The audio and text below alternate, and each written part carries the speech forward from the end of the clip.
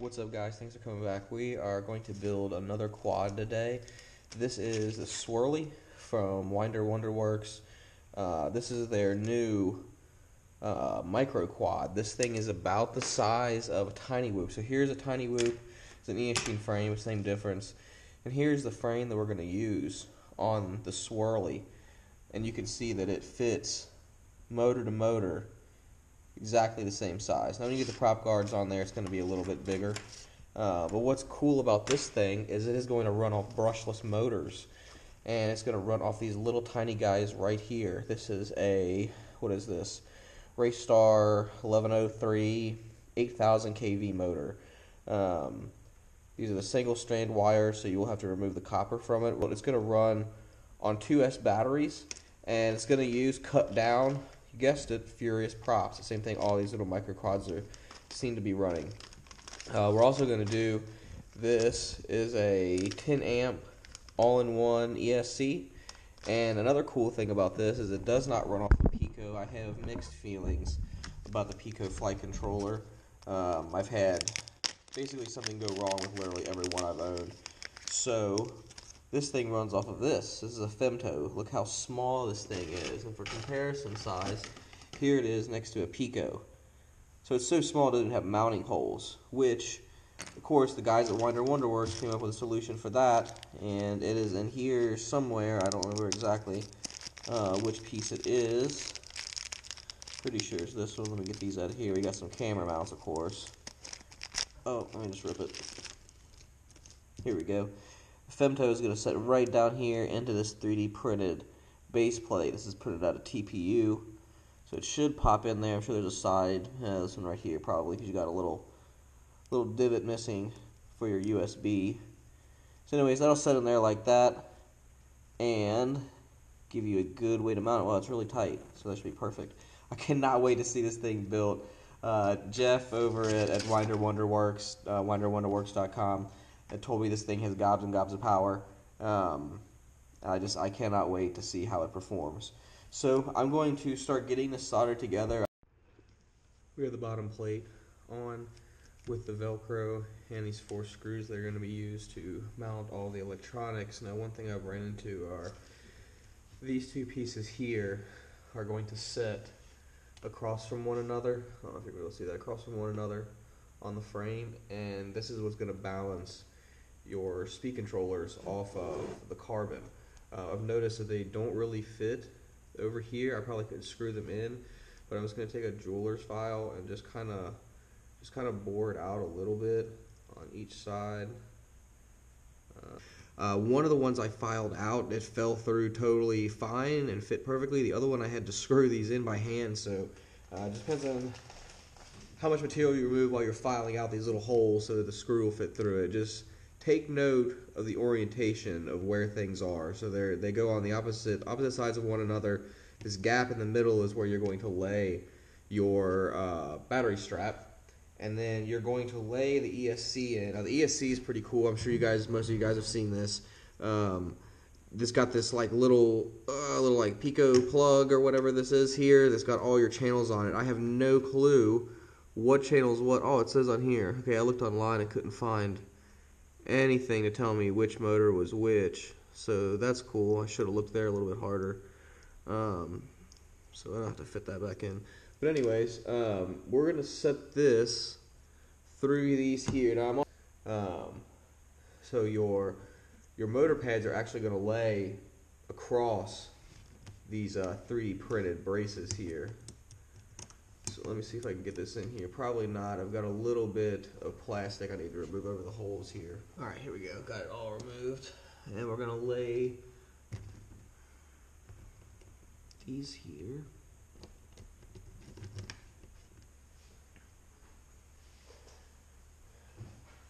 Okay, so there we go. Lay your motor pads right across the 3D printed bracket there, and that'll keep everything from shorting out on the carbon, we hope, right? The next thing we're going to put in are these brackets. Now they're also kind of shaped in a certain way where they're flat on one side and the rounded edges on the outside. That side is going to go outwards like this. really hope all this is a frame on the GoPro. Okay, so they're wanting us to go ahead and solder on where our battery connector is going to go. They're using the JST plug, and they provide you that JST plug, but I have little XT30 connectors on my 2S, so I'm going to go ahead and use those. And we'll go ahead and plug in our wiring harness here, and we're going to route it. We're going to route this whole glob of wires underneath here. So I'm going to turn the camera off, take care of that. When I come back, I'll show you guys everything soldered up with here, and this ran through where it's supposed to go.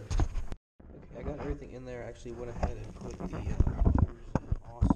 Get this mounted here. One thing I noticed when I put the motors in is they are all Phillips head. Like, seriously. That kind of sucked. It was a little bit of a pain in the ass to get them all in there. You know, you have a hex, you can kind of put the screw in and have the hex driver also hold it for you. But overall, it wasn't too terrible. Now we're actually going to route these motor wires up underneath. Oh man, this is a mess. Route these motor wires up underneath of this green bracket also, and solder them in. But we're not going to do that just yet. I want to. Well, yeah, I guess we will go ahead and do that. Okay, we've got all the motors in and wired. You probably do want to shorten these. Mine's a little bit of a mess. The receiver is also supposed to lay in here. I'm going to go ahead and try to get mine to fit. One thing don't forget to do, if your all-in-one does not have a 5-volt coming out, you need something to power the flight controller. And the Femto alleges it can take 6S, so you should be able to power just straight from the battery, which is what I did. I ran it off the ESCs here and up and through, so we'll solder that in. The next part I'm going to, again, go off camera to do, we're going to solder in these ESC wires to the respective plug on the Femto, and we're also going to our power. We're going to put on our receiver. I'm using Spectrum, so I got to figure out where 3.3 volts comes from. I think here on the boot pad it says 3.3. I'm also going to go ahead and flash this with the latest Betaflight, probably before I install it, just to make sure there's no problems there. So we'll come back here in a minute. Alright guys, we're back again. I have everything soldered up, tested that it works. I have flashed the latest version of Betaflight. Once you get your receiver in here, you probably should go ahead and bind it, especially if you have something you need to push. I went ahead and soldered my camera because it takes 5 volts to normally where you would put a, I believe a Tyrannus module, just 3.3. And I soldered that to the boot pin. I put some pictures up for you guys to view that. So I'm going to go ahead and get everything basically just put together, then go into Betaflight, do some settings. I'll show you guys my settings probably at the end of the video for what my PIDs are after I get it tuned. And I'm feeling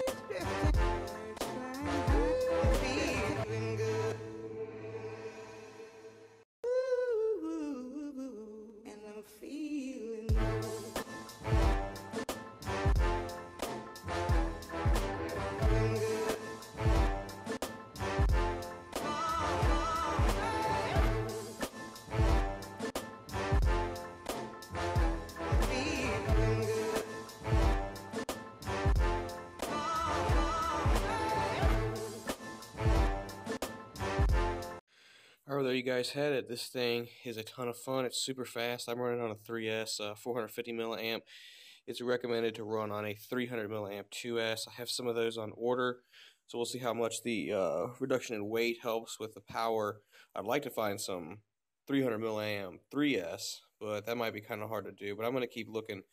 One thing I noticed about the frame that I would change is these little screws that they give you. It's hard to focus here. These little screws that they give you to connect these ABS mounts to the frame. Well, it's not going to focus. To the prop guard are super short. Let me see if I can find one over here real quick. They're about that big. And as you can imagine, every time you crash, well, not every time, but a lot of times when I crashed, I was pulling that screw out, and it was causing this whole assembly here to just kind of flap around, and of course get caught my props and break props, kind of like what happened here. This was loose, and I didn't know. I was flying, it's jiggling around, and it snaps the prop, quad falls out of the sky. Placed it with this little bit longer screw that comes in these. You can get these things at Amazon or wherever, and just added the normal nut back onto the end of it. Let me get them both here for comparison. So you can see they're, I don't know, it's about a third of the size, and it gives you a little bit more room to trap that nut so that it doesn't come off. Other than that, this quad is a ton of fun. Let's look at the PIDs real quick. I didn't change a whole lot. Let's see if I can get this thing to focus. No, that's not what we wanted. Here we go. I still haven't tuned the D. I'm going to do that a little bit later, and I think the eye's all right there. I might bump it up a little bit more, but I need to test that line of sight. But yeah, pitch and roll P, 55 and 69, 50-60 on I for P and I. I'm sorry, R and P, and 20 and 22. And then I have my rates pretty high. They're actually higher than I fly my mini quad. But this thing needs a little bit of extra to turn, I feel like. It's super snappy once it does. And I got a little bit of exo because I like it to be a little mushy. But that's it, guys. Hope you liked the video. You can get these at winderwonderworks.com. The motors, if they're in stock anywhere, probably Banggood, Ready Made RC, something like that. And then a little 25 milliwatt camera, which I'm hoping they make a mount later to fit the 200 milliwatt on there, because this thing definitely, I want a little bit more range on it. I like to fly mine all over the neighborhood. But thanks for watching, guys. If you like the video, like, subscribe, and all.